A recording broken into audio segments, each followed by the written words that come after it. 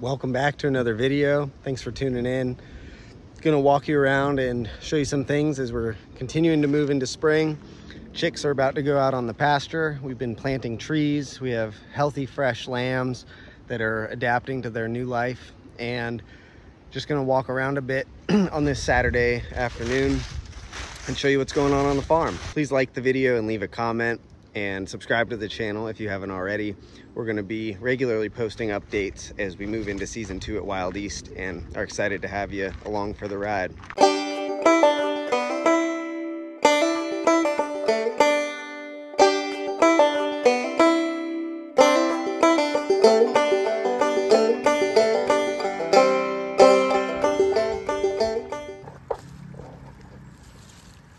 Some of the first spring ephemerals that come up around here, rue anemone.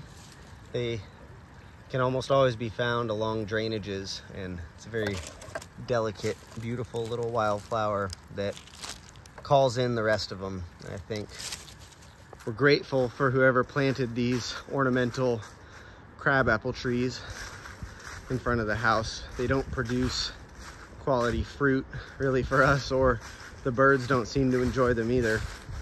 But we get this beautiful blossoming in late March every year, and you can't hear it on a day like today because it's a bit windy, but you can stand under these trees and hear all the insects buzzing around, and they're extremely fragrant as well, so they call us up to the house at the end of a good day's work. And they're absolutely beautiful. Some of the first trees to flower out on the farm in the spring. First batch of chicks looking good. They're going out on Monday. Today is Saturday, so just a couple more days in the brooder.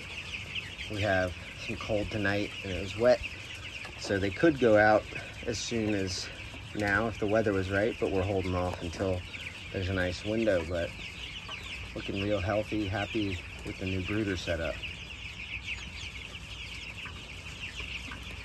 The biggest cost in the broiler enterprise is feed, and we buy organic feed, so even more so. And we're really happy to have gotten a grant to purchase these 2 mobile grain bins.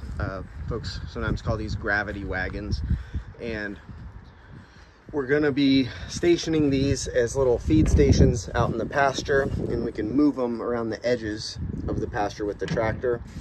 And feed funnels out of this tube here. We're going to be doing some modifications to fit our context, but rather than getting bulk 1 ton, 2,000 pound totes of feed, we're going to be getting feed delivered in a grain truck and siloed into these, which is going to cut our costs by about $50 a ton, which may not sound like a lot, but it adds up significantly over the course of a season, and even more so as we continue to scale up the animal enterprises on the farm.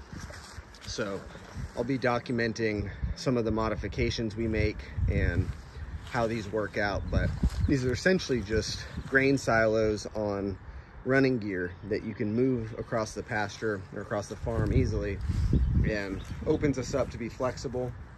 We may get stationary silos in the future, but for now this is going to work quite well.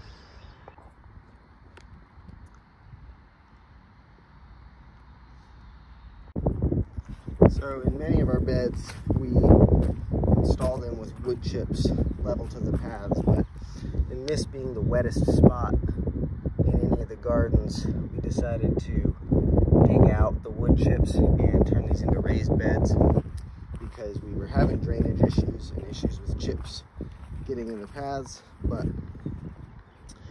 we're seeing now, it rained really hard last night, already an improvement in the condition of the beds. They're draining much better, and the paths, as you can see, are staying a little wetter than other parts of the gardens, but hopeful that we can remediate some of the moisture issues. And it's really just these 4 or 5 beds by making them raised beds. We've got salad greens and arugula, Asian mix all coming up really nicely in here. A covering on some of these cold spring nights. It's pretty typical in our climate to have a pretty wild March weather-wise. We'll have 70-degree days and 25-degree nights and pretty heavy winds that come through. So trying to figure out in the second season what the earliest planting window that makes sense for our outside beds are, and trialing with that. We had some frost damage on Monday night, got down into the low 20s. Tunnels looking very nice. Got a mix of things coming in this spring. We're going to be planting tomatoes and cucumbers in the 3 tunnels over the summer in these middle 2 beds, and running drip irrigation with kale plants growing on the side. You see some of the damage that happened. We had to pull plants out. Fortunately, we have some extras to replace them, but this tunnel actually endured a nice little wind mini disaster a couple weeks ago, where we had, if you remember in the last video, the broiler pens parked next to it, and we got really intense gusts that blew 2 of the lighter structures into this tunnel, and it damaged some of the metal pretty good and utterly splintered the broiler pins. So we're fortunate to be able to post a GoFundMe to help cover some of those costs and receive really good community support to cover the costs of repairing the tunnel, which is back in full function, and building out new chicken tractors. Work in progress, rebuilding the splintered chicken tractors. We elected to go ahead and double the dimensions on the Salatin pens, which traditionally call for 1x lumber to make it as light as possible for the traditional dolly style movement.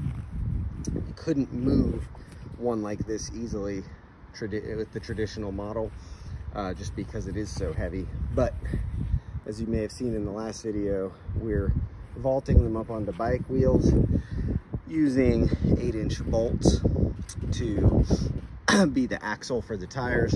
And even with this heavier lumber and the roofing that's going to go on, they move quite easily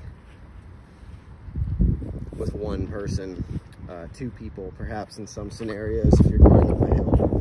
But I feel very confident that these are going to last a very long time. We've bolted every piece together, and yeah, these are coming along nice. The traditional Salatin pen is a beautiful design that's worked for a lot of folks, but it has its limitations, in particular getting high quality 1-inch dimensional lumber that we've experienced just not being up to snuff in terms of quality these days.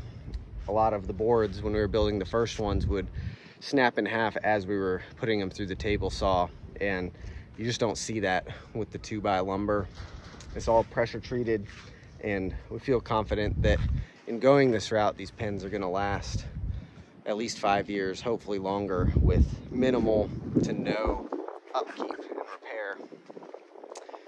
In addition to the bolts, we used heavy-duty lag screws where appropriate, and yeah, we'll keep you updated. We have 2 more pens out in the field for the first batch that are made of the 1x. They're the ones that didn't get blown away in the wind, and so we'll see over the course of this year and perhaps next how much better these hold up to the daily wear and tear that comes from moving them as often as we do.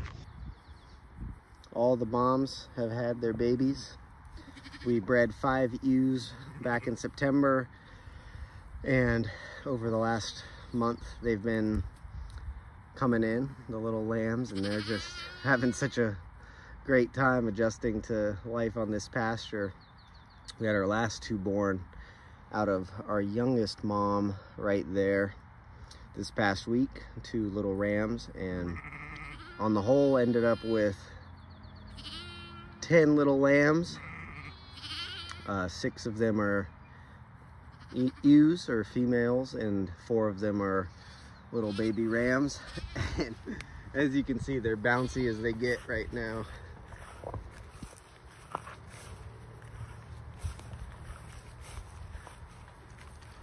These 2 are the most recently born, just learning the ropes.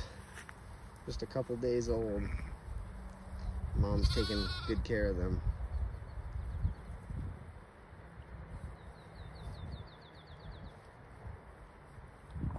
We've been planting more trees and shrubs around the farm this spring and haven't taken the time to film the process so much because I've been so in it, but I'll walk you around and show you some of the things that we've done to intensify and improve some of the perennial plantings.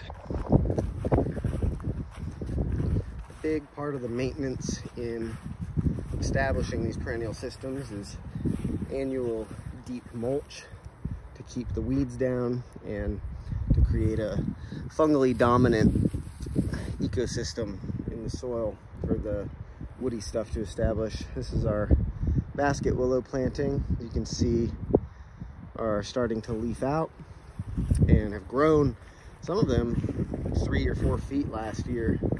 I think after establishing during last season, they'll put on a lot of growth, and we might get a first harvest, or at least our first coppicing of these basket willows next winter in February or so. Some of the pear trees starting to flower out. This is Korean giant, nice Asian pear. In Northfield, we went through, we had very low mortality in Northfield from our first year, only about 5%. But in the areas where some of the trees and shrubs didn't survive, we went through and replaced them with red mulberry and serviceberry and wild plum to get some vigorous growing native perennials that bear nice fruits on them. So we're excited about that. We also went through in some areas, and our original pattern is having trees planted on 12.5-foot spacing, and we're experimenting with intensifying that spacing a bit, putting trees in between that 12.5-foot spacing at 6.25. So watching how biointensive we can get. Here's an example of a little wild plum planted between a hazel and a chestnut tree there. So if that works out well, we may very well continue intensifying the spacing and trying to fit as many plants into this young silvopasture as we can. This is a fun experimental zone over here on the farm, kind of in the back southwest corner of things. We've gone through and planted black locust at 5-foot spacing and borrowed the no-till drill from the county soil and water. You can see this cover crop coming up. We sowed a mix of oats and peas in between the rows of locusts, and the notion here is that we're gonna crimp down this cover crop in May once it's fully covering the soil, and plant winter squash directly into that. We don't have space in our small no-till market gardens to grow winter squash economically, but the soil back in here is an excellent sandy loam. The creek is right there, so it's just about the lowest part of our floodplain, and we're hoping that we can utilize this method of direct seeding cover crop and crimping it down annually so that we can get a longer term, broader scale no-till approach to growing winter squash amongst the locusts as they establish until they're shading out too much. So keep you updated on this project. We're really excited. We're growing Tetsu kabocha as the main type of winter squash in here, and we're going to be interplanting that with some acorn and spaghetti and butternut as well. So yeah, I'll keep you updated on how this evolves over time. And here, we've planted a privacy barrier that's primarily hybrid willows, interplanted every fourth willow with a wild plum, which are vigorous fruit-producing natives. And a big reason is creating a boundary between us and this nursery operation next door, both for privacy and to guard our pastures from some of the spraying that is done over here. So the idea with the hybrid willows and the plums is they're very fast growing, vigorous trees that will create a nice barrier in a matter of several years. We attempted growing the willows last year by just taking the keyline plow and planting them right into the rips, but as vigorous as these little hybrid willows can be, they don't compete well with grass early on.